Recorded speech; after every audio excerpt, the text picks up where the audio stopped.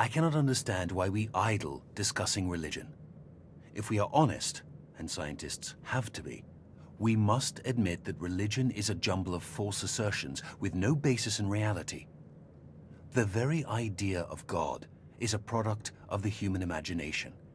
It is quite understandable why primitive people, who were so much more exposed to the overpowering forces of nature than we are today, should have personified these forces in fear and trembling.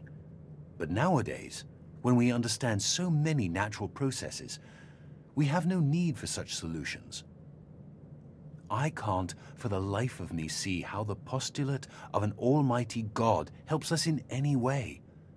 What I do see is that this assumption leads to such unproductive questions as to why God allows so much misery and injustice, the exploitation of the poor by the rich, and all the other horrors he might have prevented. If religion is still being taught, it is by no means because its ideas still convince us, but simply because some of us want to keep the lower classes quiet. Quiet people are much easier to govern than clamorous and dissatisfied ones.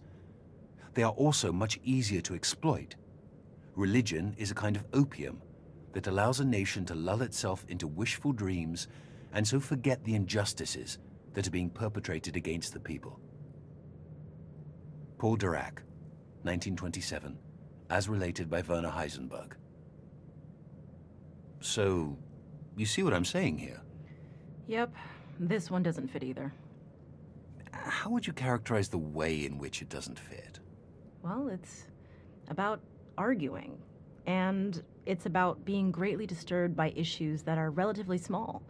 It's not aiming high, and it's not about ultimate truth, not really. It's mostly about what some stupid people are doing that is wrong compared to what I am doing that is right. But Paul Dirac was definitely a truth seeker, in the domain of physics at least. Yeah, but I don't feel that attitude in this piece at all. If a belief is just formed in opposition to other beliefs, it can't be fundamental. It can't be that deep. But, you know, where he says the thing about natural processes, he starts to outline an actual philosophy. Interesting. There's something that could stand on its own, that isn't just rejection and opposition. But then he drops it.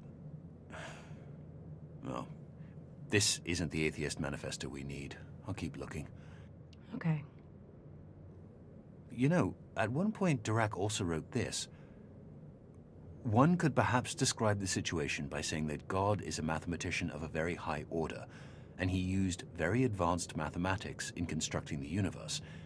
I think he meant God in an Einstein kind of way. He said that?